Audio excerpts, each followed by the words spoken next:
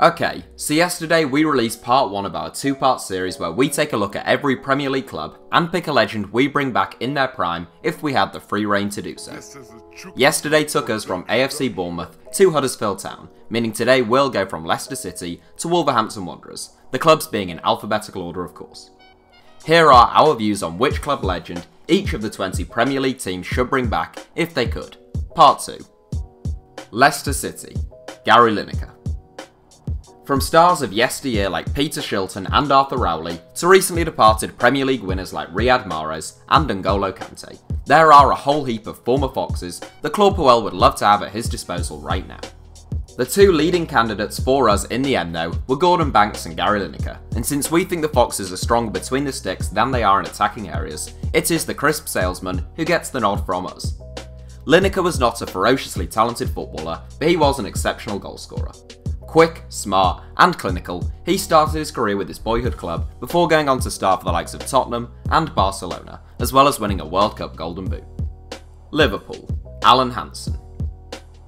Liverpool are the second most successful club in England and the country's most successful on the European stage, so it's little surprise that they have a raft of legends longer than my arm.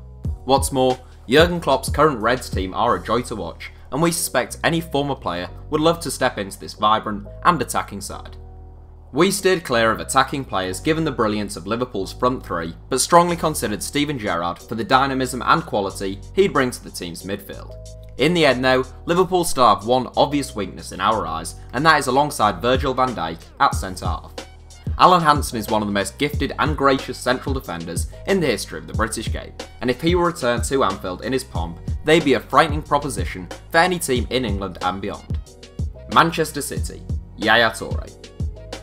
Okay, I can see this being a touch controversial, so I best justify my position. Firstly, there'll be some who suggest that Toure's selection indicates Man City have no history, which obviously isn't true, and I apologise to City fans for that. The truth is, we weren't short on legends from the blue side of Manchester. Bert Trautmann, Peter Doherty, Billy Meredith, we could go on. However, City are absolutely drowning in quality on the flanks and in attacking midfield, and with Ederson between the sticks, they're hardly in dire need of a top-class goalkeeper. The only weakness we see in Pep Guardiola's team is the lack of replacement for Fernandinho, who is 33 now, so that's why we've opted for Yaya Toure, who could play anywhere in the middle of the park from a holding to an offensive role absolutely brilliantly at his best. Colin Bell obviously needs a mention, but we think Yaya will be better suited to just sitting in there when called upon. Manchester United, Paul Scholes. Okay, where to start with Manchester United? No club in England can touch them in terms of the sheer weight of world-class former players. Given Jose Mourinho's desperate scramble for a centre-back at the end of the transfer window, the likes of Ferdinand, Vidic and Stan maybe ought to have been in contention. The trio of Best, Charlton and Law are difficult to overlook, whilst Cristiano Ronaldo's raw match-winning ability drove our eventual pick the closest. With much doubt, and I still wouldn't argue with anyone who would pick any of the above or Roy Keane or Brian Robson instead, we've gone for Paul Scholes. This United team lacks identity under Jose Mourinho, and Scholes was a master when it came to controlling the tempo of a game. He'd be a tremendous influence on this current side, although so too would be all the others mentioned. Newcastle United, Alan Shearer. Alright, so younger viewers may have been thinking this one was a foregone conclusion, but it really wasn't. Newcastle United have had some truly unbelievable players over the years, particularly in attacking areas. Jackie Milburn, Hughie Gallagher, and even Andy Cole have to be considered, and Gallagher in particular we would be happy to give the nod to over Shearer, but in the end we went for the Magpies' all-time leading scorer. That man is of course Alan Shearer, who scored 206 goals in 405 games. Powerful, smart, and rather nasty, Shearer scored every type of goal. No offence to new recruit Salomon Rondon, but Shearer would be a pretty hefty upgrade as centre-forward for Rafa Benitez. Southampton, Mick Shannon. Now, Southampton fans and the rest of the footballing world will no doubt have been expecting Matthew Le Tissier to be a shoe-in here, so I'd best explain why he isn't. Mark Hughes is currently playing a sort of 3-4-2-1 at St Mary's, with the pacey Nathan Redmond and Stuart Armstrong as his two in behind a centre-forward. Le Tissier was a marvellous technician, but he was neither the quickest nor the fittest, and Southampton would basically have to build their team around him if we were to bring him back. In the centre-forward position, the Saints have had some great players, from Alan Shearer to Peter Osgood. Neither of those two played their best football on the south coast though, so our pick is the only former Saint with more goals for the club than Lettice, a certain Mick Shannon. The scorer of 228 goals in 607 games for Southampton, Shannon was a complete centre-forward who could do it all, and he'd be a brilliant candidate to lead Mark Hughes' line today. Tottenham, Luka Modric. Tottenham was a really tough one. It is a mark of how strong Spurs are in certain areas that the likes of Jimmy Greaves, Gary Lineker, Paul Gascoigne, Glenn Hoddle and Gareth Bale didn't even get much of a look in for us. We think the place to strengthen for Tottenham is central or defensive midfield, and that means a toss-up between Danny Blanchflower, Luka Modric and Dave Mackay. Modric tended to play more of an advanced role at White Hart Lane, but he has proved himself as probably the finest central midfielder in world football at Real Madrid.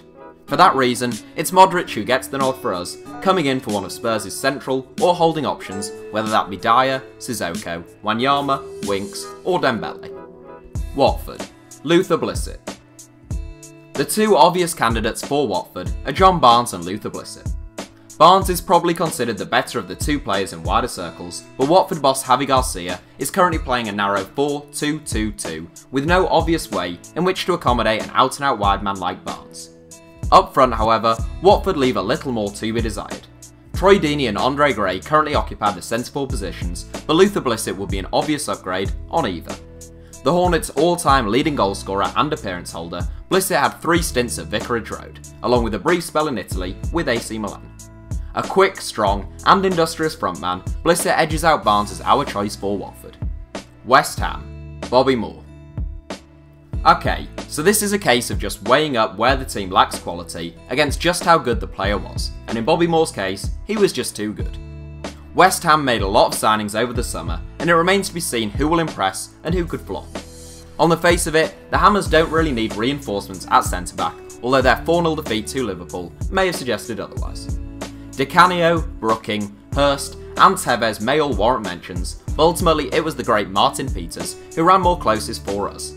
In the end though, Moore's combination of silk and steel, his towering presence as both a footballer and as a man, and his exceptional leadership credentials mean we have to go with the Hammers' greatest ever player. Wolves, Stan Cullis. Talking of great English centre-halves, another man who would make our all-time top 5 in that category would be Stan Cullis. Wolves boss Nuno Espirito Santo has a fantastic squad at his disposal by promoted club standards, and he seems pretty set on playing a 3-4-3. With that being the case, an upgrade on Ryan Bennett at centre-back or Raul Jimenez at centre-forward was our main focus. Billy Wright is an obvious candidate as England's first player to reach a century of caps and someone who could step in to that back 3. Meanwhile, Steve Bull and Roy Swinburne caused a few headaches up top. In the end though, we've gone for Stan Cullis, a world-class, cultured centre-half and leader who would make this Wolves side so tough to beat. So that's it for our 7. Thanks for watching, feel free to subscribe and turn on notifications for more from us if you enjoyed the video, and you can now also follow us on Twitter for more ramblings from me. Our username is simply @HITC Sevens.